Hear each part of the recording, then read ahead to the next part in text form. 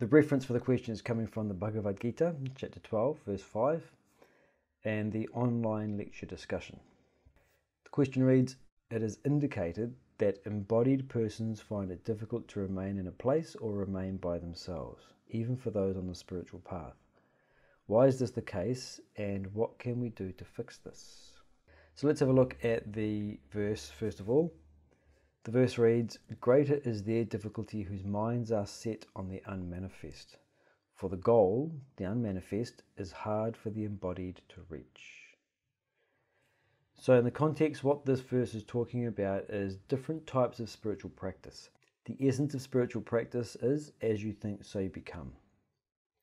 We maintain our attention on the spiritual goal.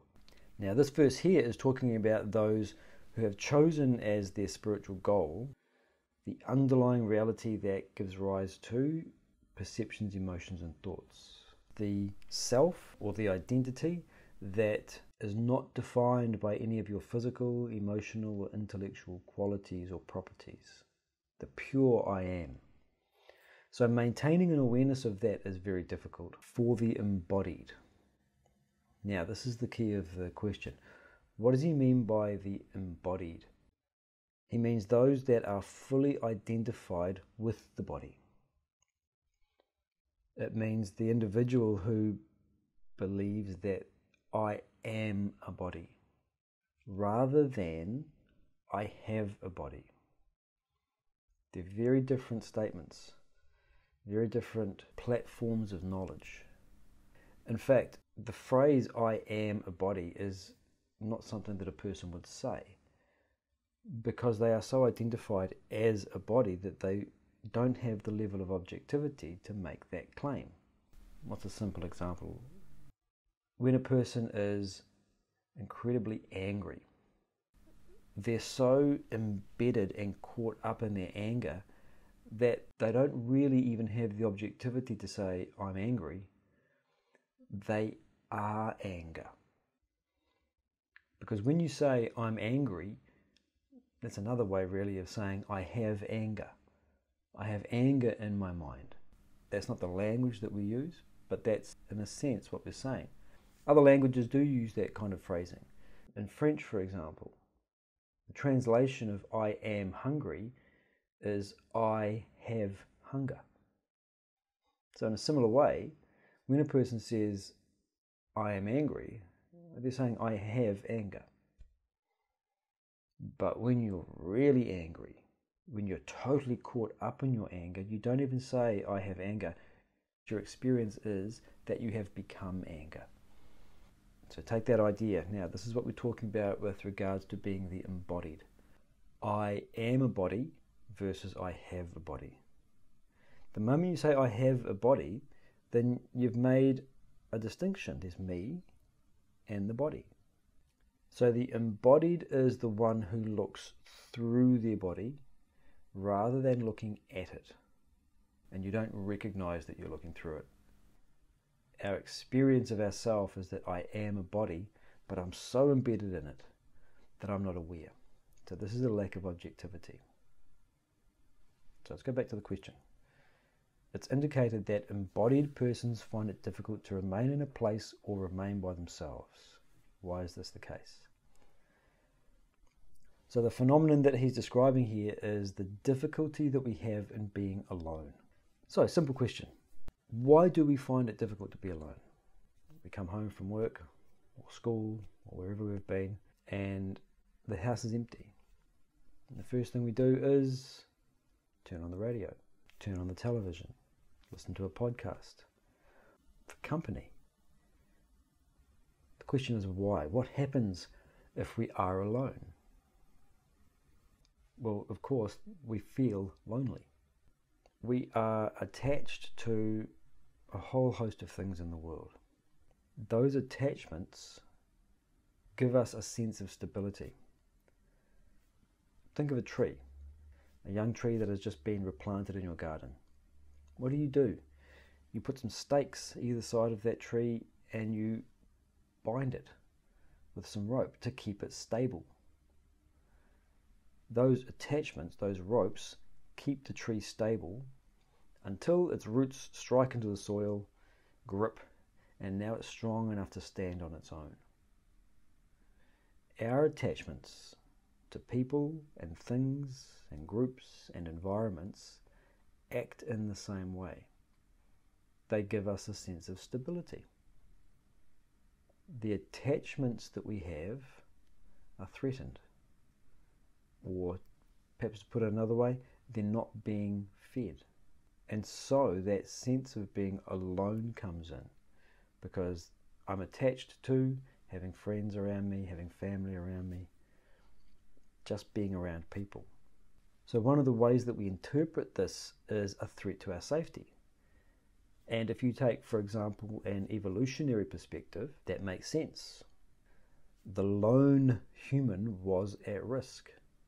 We are much safer, much more able to survive if we are in a group. So in a sense, there's an evolutionary logic to the idea that the lone human being is more at risk. But it's not fundamentally true. We're not actually at any kind of risk. But the way that we interpret that sense of being alone is my attachments are not being fed, and there's an anxiety. And so to get rid of that anxiety, we go back into company, whether it's a radio or a podcast, or whether it's actual people or your pets. So fundamentally the problem is the thoughts that arise. When we are avoiding being alone, what we're avoiding are the thoughts arising in the mind. We can't stay in the present. We have concerns, we have unfulfilled desires, we have unmet attachments. All of these now become available to us for our awareness. It could be that these are sort of bubbling and frothing underneath the surface a lot, but when we are with company, we are distracted, and so we're not aware of those, and those distractions help to keep us feeling calm. But when we are alone and these thoughts all come up into our awareness, that bubbling of thoughts, those ripples across the mind, we experience as anxiety. And that's why we distract ourselves with company. So there's a lack of self-sufficiency, a lack of an ability to stay in the present. So it's important to understand that solitude and company are both necessary for our growth and well-being. So we're talking about the lack of self-sufficiency as the inability to be alone. We should not take this idea too far and say, well, I should strive to be more and more and more alone. Having connection, having relatedness is as much a genuine human need as those times of solitude. So what we need to first of all do, as we're starting to explore this idea of solitude versus company, is recognize our needs versus our wants. Your body has certain needs in order for you to grow, flourish, and be a good, healthy human being. Food, sleep, water, exercise, etc. So too does your mind. There is a need for connection. So that's why it's important to understand this. If we misread or misinterpret this idea that self-sufficiency means the capacity to be alone, then we only strive for solitude and we get entirely out of balance. So recognize my inner personality needs company. It also needs solitude. The problem with getting out of balance is, of course, that we become dependent on company. We can never be alone. We can never have solitude, even for a moment. Being alone with my thoughts is too much. We can also get out of balance in the other way. We can become attached to solitude. And we read these texts and we say, maybe I'm a little more evolved than others because I live alone and I don't find that I need to be around people and I'm happy to be on my own. It could be that I find it difficult to be with others. I don't feel comfortable around other people. I don't know how to relate to them. So the inability for us to be with others is as much a limitation as our inability to be alone. So that's why it's important to have a balanced view. Otherwise we misread some of these ideas and go too far in the other direction. So this is the first part of understanding what we can do about it. Recognizing that we actually do have a need for connection. So ensuring that that's taken care of. So what else can we do about it? The joy that comes with solitude and the benefit that comes with solitude grows with spiritual practice. So I've gone into the 3 spiritual disciplines elsewhere, so I won't go into them here. Very briefly, we have gratitude and devotion for the mind. We have reflection and contemplation for the intellect, and we have unselfish action for the body. What's happening as we practice these is that those egoistic attachments are beginning to diminish. And so as those attachments diminish, the exaggerated demand for solitude or the exaggerated demand for company also begins to diminish. Go back to the analogy of the tree with the roots. As we practice spirituality, the roots are striking deep. Our identity is striking deep into our personality. And when the tree has matured enough, you can take away those stakes. In a similar way, as we come to know who and what we are, as you start to understand your true identity, the attachments you don't need, then you can enjoy being alone because you don't have the attachments and the demands for company. You can enjoy being in company because you don't have that unhealthy demand for being alone. Another one of the key aspects is following your conscience and conviction in all that you do. Anytime we do anything that violates our conscience, which is that inner voice, that inner feeling, deeper than just surface emotion or moods, that tells us what is right. Anytime we violate our conviction, which is our intellect's thinking about what the right thing to do is, then that will result in mental agitation and anxiety. And we've all experienced this. We do something that we ought not to have done, and then later on we feel a sense of regret. There's that anxiety. It's coming not from the action, but because of the violation of the conscience and the conviction. So being alone often exposes this anxiety to us. Thoughts bubble up. So when we violate our conscience, there is going to be a reaction. You put vinegar and baking soda together, you get a bubbling up, a reaction. There's nothing you can do about it. Similarly, when you put into your personality choices that violate the conscience, there'll be a bubbling up of thoughts. Being alone means that we are much more aware of our own thoughts now. And these thoughts disturb us. So what do? We distract ourselves. So this is one of the key things that we can do. Follow your conscience and conviction. Another thing you can do is to start analyzing your reaction to being alone. So put yourself in that position of being alone, truly alone. What am I feeling once I start to put myself into being alone? Is it fear or anxiety? Melancholy? Is it depression? What's the feeling I get by making myself alone? Then what are the messages that I'm being told?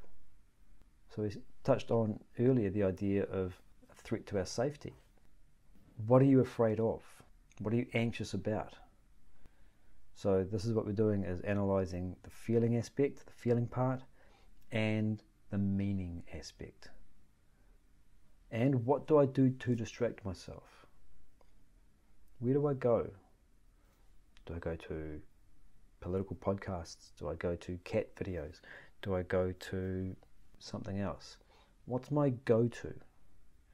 So you're starting to learn about your own mind's reactions. The more you can get a picture of your own personality, then the more you're going to be able to manage this goal that you have of being more comfortable being alone. Which brings me to the next aspect, which is make a plan for being alone. There's a quote that I've seen attributed to Conor McGregor, a UFC fighter. The more you seek the uncomfortable, the more you become comfortable there. If you actively seek to put yourself in the uncomfortable situations, you become more comfortable there. So make a training plan, if you like, for being alone. In the same way that you schedule in exercise. There are things that you schedule in. You can schedule in alone time. And that's different from scheduling in me time. Okay, you might have heard this phrase, I'm scheduling in me time. That often means just doing things that you like. Now I just want some time to be alone. Going to listen to some music and listen to that podcast and just relax in the bath. Nothing wrong with that. That's also necessary. But what we're talking about here is making a plan for actually being alone, away from those things also. So you're minimizing the stimuli that you bring in to keep you company. It is indicated that embodied persons find it difficult to remain in a place or remain by themselves, even for those on the spiritual path. Why is this the case, and what can we do to fix this? We are dependent on distractions and dependent upon company to stop ourselves from being alone with our thoughts. What can we do to fix this? Become comfortable being alone with your thoughts. And secondly, improve the quality of those thoughts so that they don't disturb you. Improve the quality of your thoughts by improving the quality of your choices. Follow your conscience and conviction. The thoughts are less disturbing. And even when they are disturbing, if you've practiced being alone, you can watch them come, observe them, and watch them go. You look at your thoughts rather than looking through them.